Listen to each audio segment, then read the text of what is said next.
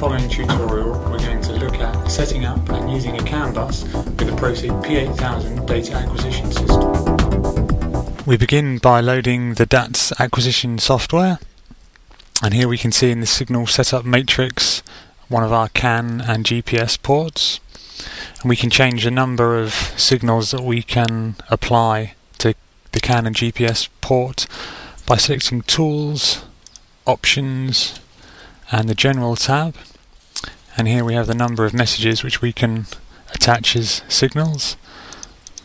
And if I add some for port 2, we'll see that port 2 is now available here as well.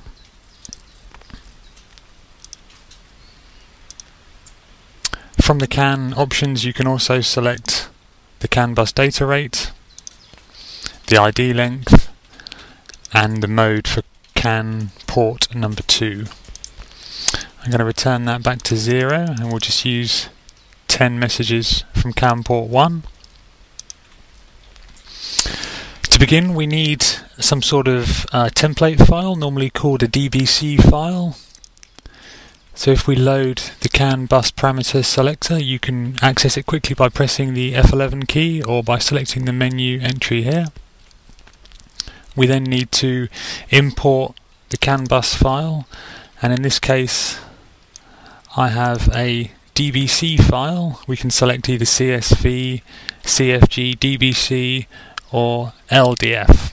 We're going to select DBC in this case. There's my DBC file. So I open that DBC file and I'll see all the different parameters which are defined in that DBC file. And I simply need to select the ones I would like to monitor, so perhaps transmission axle ratio, fuel flow, barometric pressure. And by ticking these items, they'll appear in the selected tab here, and from the selected tab I can simply drag and drop onto the acquisition setup matrix in whatever form I would like, and I can save those settings if I'd like as well in my ZDC file, which is the Prosig version of that file, so we don't have to keep importing it.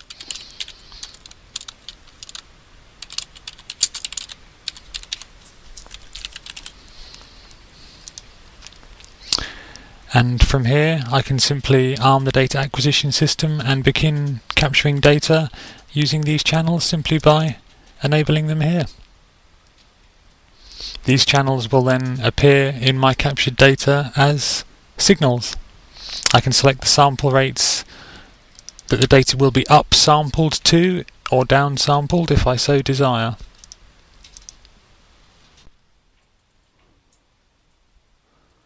I can then save my setup file .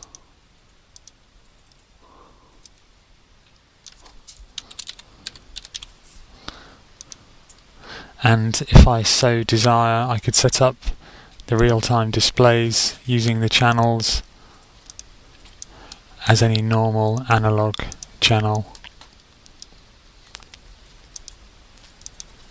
So here I've got transmission, axle ratio, fuel flow and barometric pressure ready to be captured as soon as we have some data.